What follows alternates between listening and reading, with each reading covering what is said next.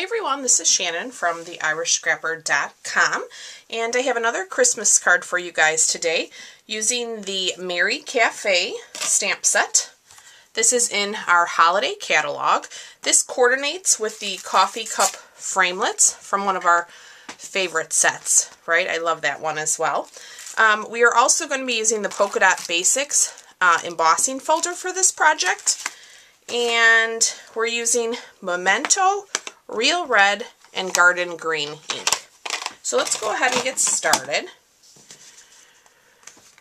We are using a piece of thick Whisper White for our card base. This can be found in our annual catalog. You will notice that this has a much heavier weight to it than our regular Whisper White, so it's perfect for card bases. This is 8.5 by 5.5, scored at 4 1/4. I have a piece of Real Red cardstock that is cut 4 by 5 1/4.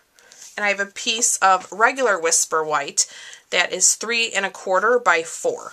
Okay, so let's go ahead and we're going to stamp a few images, and then we're going to bring in our big shot and do that as well. So I have a scrap piece of Real Red here.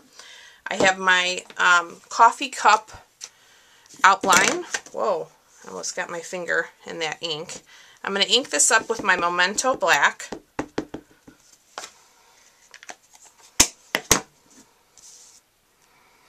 We are going to stamp that here.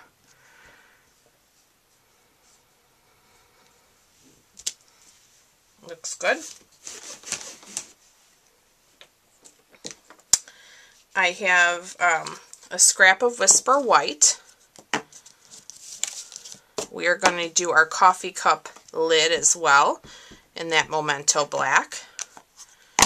This card has a little bit more steps as far as stamping and cutting, but it's definitely worth it. It's super cute. Okay, let's see. I think that's actually it for now. So let's grab our big shot. Now I have the magnetic platform in my big shot, so we'll start with the die cutting first, and then we can go ahead and emboss. So let me grab my die. We will lay that right over. There we go.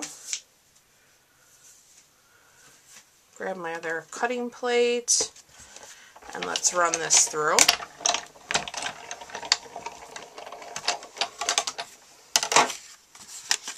Okay, we'll set that aside. We will do our lid to our cup. Sometimes you just have to maneuver. Since my plates are well loved, sometimes with the magnetic platform, it has a mind of its own. There we go. Let me see here. There. Alright, let's run that through. If that happens to you, you can also use a little piece of washi tape if you don't want to mess around with it. Okay, we are going to cut this little oval tag in Whisper White. We are going to stamp that, but right now we can go ahead and just cut it out.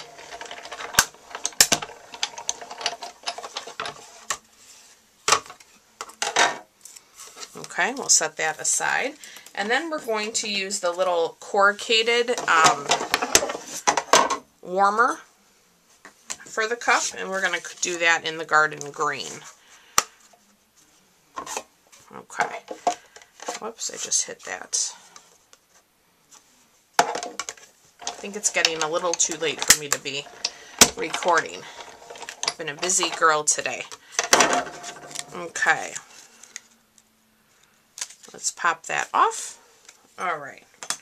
Now we will go ahead and emboss. So we're going to switch platforms.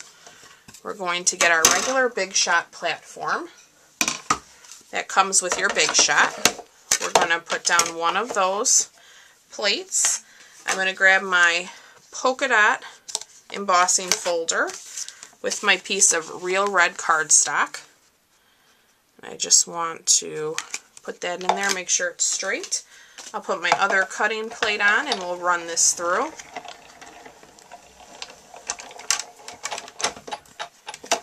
And now we can go ahead and do some stamping. So let's set this Big Shot aside.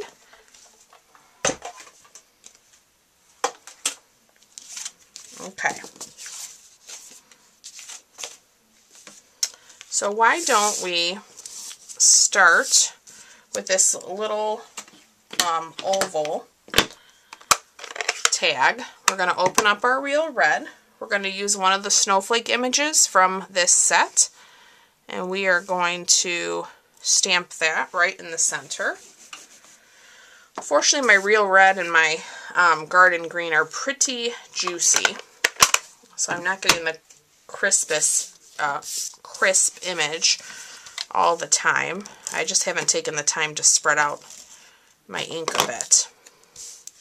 Alright, so we are going to line up our Garden Green piece there.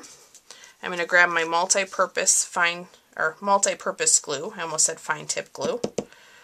That would work as well. And I just want to put a little bead of that. I'm going to grab my lid, and we are going to just make sure we're on there straight. That looks good. I'm going to add some fast fuse to the back of this tag when I can get my grip on it. There we go. We're going to set that right in the center of our cup. Let me lift this up. I think it's a little too late for me. I'm finding out. Okay. Alright. So, with that piece of Whisper White, that is the 3 1/4 by 4, I'm going to kind of just lay my cup there on an angle. For some reason, every time I use this stamp set, I tend to turn my cup a little bit. I must just, for some reason, feel the need that it has to be that way. Alright, we're going to go ahead now and stamp our sentiment. So I'm going to open up the Garden Green and the Real Red. I'm going to start with the word Christmas. And we are going to stamp that about there. I want to leave myself enough room to get the little piece of holly above it. And I want to add some ribbon here too, remember. So I'm going to do the cheer now. Let me make sure I got ink. Yeah, it's a little, like I said, very juicy. Okay, we're going to stamp the cheer right underneath the Christmas. Okay. And then there is another stamp that says, and a Happy New Year. So I'm going to switch out my stamp here. Let me make sure. We're going to do that in the Garden Green. And that's going to go right below the cheer. Okay. Looks good. Alright, now we're going to take the little bit of holly and those leaves. They're very tiny, so be sure you don't lose them on your workstation. I'm going to start with the leaf. It's literally so cute. It's so small. In the Garden Green. And I'm going to stamp one that way and one that way. I'm sticking that right back on to my stamp set so I don't lose it. I'm going to ink up those berries. And we're going to put those right there. Okay? Alright, so we are making great progress here. Close up my ink pads because I think I'll put my hand in them. Now I have some Garden Green satin ribbon, and I want to tie a knot in this. So I'm going to put this through. I'm going to pull myself a little knot. You can see I'm kind of sticking towards this loose end, okay? And you can mess with this if you want. I am going to put that right below my sentiment. So I'm going to cut, let me grab my scissors. I'm going to cut this about there. I'm going to use the cheater method. Since it is very late, I don't want to mess this up right at the last minute. I'm going to lay that there, and I'm going to pull this behind. Up, see?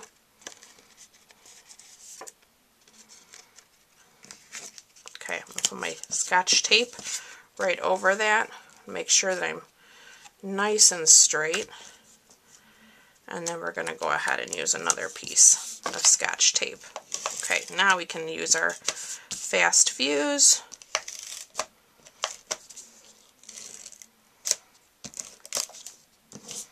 I think I'm going to add a little right over this tape here. Oh, my fast fuse just ran out. Right, we're going to set that aside. We're going to bring in our card base here. Because this Real Red is completely embossed, I'm going to put fast fuse around all four corners because you do not want it to lift. I'm going to do a little in the middle. That one's ready to lay down.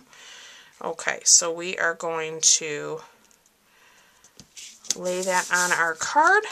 We're going to grab our piece. We're going to center this right about there.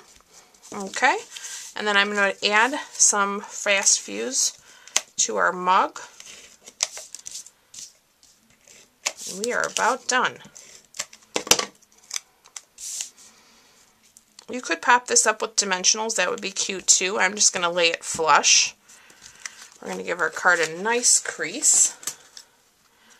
With this thick Whisper White, you definitely want to score it well when you're doing your card base and give it a nice crease. Okay, so that completes our card. And as you guys know with my envelopes, I like to decorate those too. So I just used that same snowflake and stamped it a few more times in the lower left corner. And we are ready to go. So I hope you guys have enjoyed today's project. As always, thank you so much for watching. To purchase any of today's products, just head on over to the description of this video for a full supply list. Thanks again, guys. Bye-bye.